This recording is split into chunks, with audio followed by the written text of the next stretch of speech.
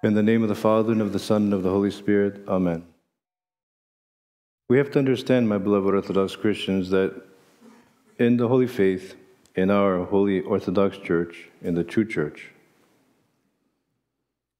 everyone who is a martyr is automatically considered a saint. And there's a reason for this. We have to understand that martyrs never become martyrs coincidentally. It's not an accident. It's because the martyr is a chosen vessel of the Holy Spirit who has been prepared to receive the great gift of a martyr's crown. It takes much more than a courageous soul or a noble spirit. It takes someone who has God in his heart. And we know that there are many stars in the sky, and the stars differ in their brightness and their brilliance. Some of them are brighter than others. And we liken this to the saints. And the fathers talk about Christ being the sun of righteousness, the Mother of God being like the moon, the reflection of that brightness coming from the sun, and the stars also having that reflection coming from God who is in them. And today we celebrate a great star, one of the most beloved of the saints of our Holy Church, Holy Great Glorious Great-Martyr Demetrius, the Myrrh-Streamer, who God has glorified. For our Lord says, "I will glorify those who glorify me." The oldest church that exists in the entire world, built over the place of a martyr, is the Church of St. Demetrius. This is called a martyrium. And we lost it for a few centuries when we were under the Ottoman Empire.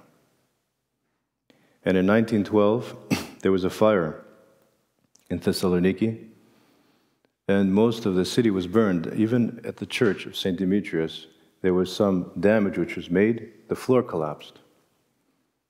When the floor collapsed, they found that the prison was underneath the church, right underneath the altar, which had the pool which gathered all the myrrh, which came from the side of the saint. And this is very significant. Pay attention to the side of the saint and the myrrh. This was an amazing person because he was a young man who was actually a governor. In the service to St. Philaret, the almsgiver, we chant, "It's no great thing, it's no great wonder if a monastic somehow achieves sanctity, if he becomes a saint." But in a common layman, it seems difficult, although we have many saints who are lay people. But these lay people were totally dedicated to God. And St. Demetrius received the faith from his parents, but they were hidden Christians. And the governor did not know that St. Demetrius was a Christian. The emperor did not know that St. Demetrius was a Christian, and so he was elevated to the rank of governor. But St. Demetrius had a strategy. He was very intelligent, very smart. He had already gained the grace of the Holy Spirit. He had already gained a great deal of sanctity. And then he was put in this position of authority. Oftentimes, governors and people in authority in general can be blinded by the honor and the authority, especially if they are not Christians, and especially if they don't have the understanding of the lowliness of mankind and the nothingness of mankind in the sight of God.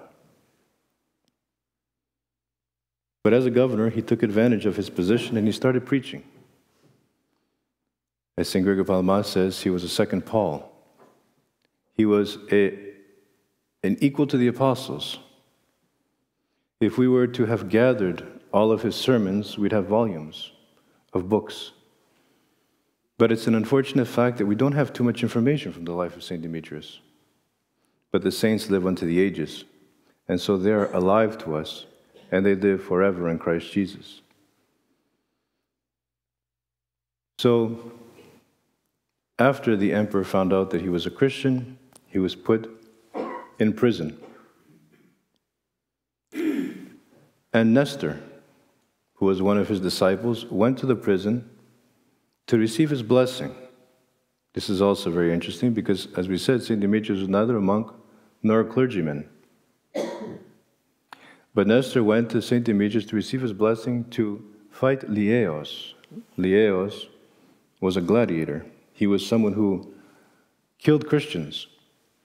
And in those days, one of the means of entertainment was to see people getting killed.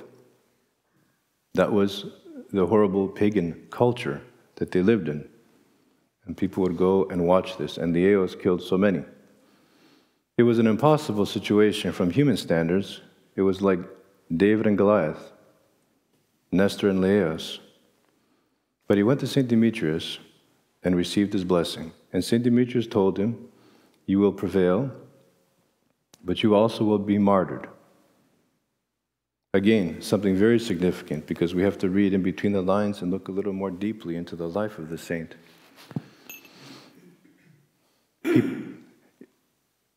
For someone who is a layman, who's a governor, who's around 36 years old, to prophesy means that he had already attained great heights. Here we see our old men who have lived in the Orthodox faith for so many years, and they still have trouble discerning things for themselves. But this was a young man who had prophesied. It means that most likely he was a great ascetic. He kept night-long vigils. He fasted strictly. And he knew that he was going to be martyred. He prepared himself. There was no way that he could preach Christ as a governor and not be killed for it. And finally, the time came when they were to kill him, especially when the emperor found out that Lieos, his good friend, was killed by Nestor. He was furious. But how did Nestor kill Lieos? Very simply, as we said, like David and Goliath, with one prayer: "O God of Demetrius, help me. O God of Demetrius, save me." Oftentimes we find this very meaningful, particularly for the monastics, but for all Christians. We're not Protestants. And in our American culture, sometimes people like to Protestantize. Even pious Orthodox Christians, unfortunately, have been so affected by Protestant culture that we have this thing where it's just me and Jesus. No, that's not how the church is structured. The church is structured a certain way, and it's divinely inspired, and it's been set by our Savior. And if some human being abuses that structure, it doesn't mean that the structure is not in place. And that structure will always be in place. And that's why we have confessors. We go and confess. We have spiritual fathers. We have priests. We have bishops. We have synods. And so Nestor put himself under his elder, under his mentor, St. Demetrius. And so he understood that his connection with God was Demetrius. And that's why he said, "O God of Demetrius, help me." This is humility. And humility prevails. Last night when we chanted the Polielos, we chanted, "Exomologista to Kyrio," or give thanks unto the Lord. And one of the verses we said, "For in our humility the Lord remembered us." And the subsequent verse, "and delivered us from our enemies." For the devil hates humility. And so this is why humility is the cloak which our Savior Jesus Christ put upon himself. That's how he became a man. He humbled himself to death, even the death of the cross. But then when they came with spears to martyr St. Demetrius, he lifted up his arm, having in remembrance the piercing of the lance of our Savior at the crucifixion. This is not just a simple thing that he did. This indicates that he had theoria, he had divine vision. He had a concept and an understanding of the sufferings of Christ. The Holy Fathers, when they pray, would exercise their mind and their heart before they would go more deeply into prayer. And we should all utilize those exercises which help give wings to prayer. First is the remembrance of death. Again, in our society, we are taught to live here as if we're going to be here forever. You've heard me say it many times, and you'll probably hear me say it many more times. We all get affected by that. We buy things. We want a new car, or our homes, or whatever. But here, moth and rust doth corrupt. Everything is going to pass. So we should always pray, remembering that we are just another insignificant Joe, if you like, as they say in the simple language here. We're all just another person passing by in history. And the time will pass very fast. And the other thing which St. Demetrius had, the real divine vision, was concerning the sufferings of our Savior Jesus Christ. He delved deeply into the meaning, and he had vision. The saints all had a connection with the sufferings of Jesus Christ. For our Savior says, whoever wishes to follow me, let him deny himself, take up his cross, and follow me. We say, I'm a Christian, but then when the difficult time comes, we don't want to pick up the cross. But these saints very readily did. And so, I remember one time, an instance in the life of St. Nectarius. Remember, St. Nectarius was slandered. That's one of the lots of the saints. They get slandered. And so he was slandered. And he went to church in Evia. And they started screaming at him during his sermon. Can you imagine, as if now I'm talking to you and a few people in the congregation start screaming, get out of here, Pharisee. They called him a Pharisee. Don't judge, be careful. You never know who you might be judging. And they accused him of one thing and another thing and another thing. And of course he was shaken. And he skipped a few pages. He got to the end of his sermon, and he went inside the sanctuary and sat on the seat. And the priest said, Your Eminence, you'll have to forgive the people because your bad reputation has followed you here. And then he went to his cell, to his room, and as a man, he started weeping. He was crushed because this happened week after week. And finally, in his humiliation, where the Lord remembered him, he looked up at the cross. He looked up at the icon of the crucifixion, and he heard an inner voice, I suffered this for you. Can you not also suffer for me? For whosoever wishes to follow me, let him deny himself, take up his cross, and follow me.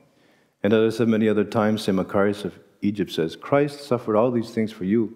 You can't suffer those things for your own self. We shouldn't have cell phones in the church. Please take off your cell phone. And this is the lot of the saints. But you see, this is how St. Nectarius connected with the sufferings of our Savior Jesus Christ. And this is how all the saints, the martyrs, connected. And we all should have the remembrance of those sufferings. Before you say your prayers at night, sit down for a few minutes. Light your candili. Turn off the lights, because the Fathers say the darkness can help concentrate the mind and the heart. It can collect our thoughts. And have an icon there of the crucifixion of our Savior, and take a look at the icon. Just spend some time looking at the icon, which icons are called windows to heaven. And give yourself a little bit of time to be enlightened and soften your heart. That's how the saints learned how to pray. So St. Demetrius utilized this and much more. He was deep, much deeper in all this understanding. As we said, he was an equal to the apostles. He was clairvoyant. He was a prophet. He was a 36-year-old governor. And he had all these gifts. And he was martyred with such joy. Can you imagine? So much, so próximo, so willing to receive that martyrdom, that he lifted up his arm in imitation of Christ. And the amazing thing, which we heard last night in the service in the Matins, thou wast equal to Christ in the piercing of thy side. How can anyone become equal to Christ? Well, we must understand what the hymnographer says. And St. Paul tells us, ye are gods. Be ye gods. And so those who connect with Christ in such a manner are honored by him. It's amazing that our Savior wants to honor us so much. And so these are of his kind. And after that, his servant, Lupus, gathered soil and blood from the spot that St. Demetrius was martyred. And one of the relics that we have here is from the soil, that soil, and blood and myrrh, which was mixed and it was underneath the altar. As we said, there was a fire in 1912. It was underneath the altar table because it was consecrated over that relic. We have that, and we also have from the bone of the saint. After his martyrdom, great miracles happened, and myrrh gushed from his side. From that spot, that same spot that we said, where he had divine vision, where he had the remembrance of the sufferings of Jesus Christ. So let us look at his example and let us understand that St. Demetrius is with us today.